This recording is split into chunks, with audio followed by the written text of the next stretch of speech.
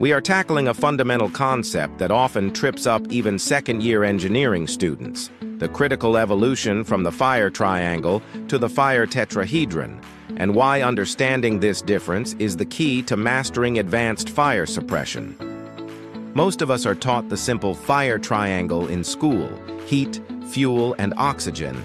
And while this model is accurate for smoldering or surface fires like glowing charcoal, it fails to explain the violent, self-sustaining nature of flaming combustion, which is where the fourth element comes into play: the uninhibited chemical chain reaction.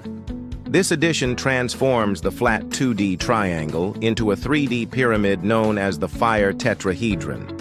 And for an engineer, this fourth side is the most important because it explains how fires propagate.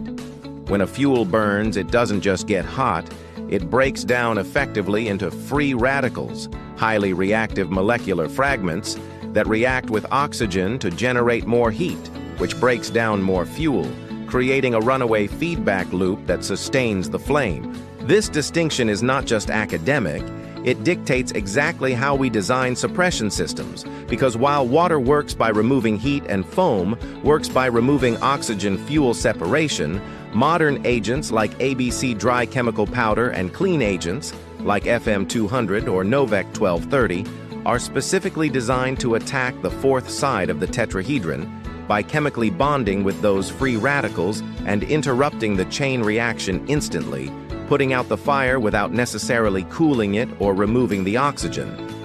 If you only understand the triangle, you will never understand why a halon extinguisher works or why a Class C fire is so dangerous. So as future safety engineers, you must visualize fire not as a static shape, but as a dynamic chemical reaction that must be broken. I hope this guide helps you understand the true science behind combustion and clears up the confusion between these two models.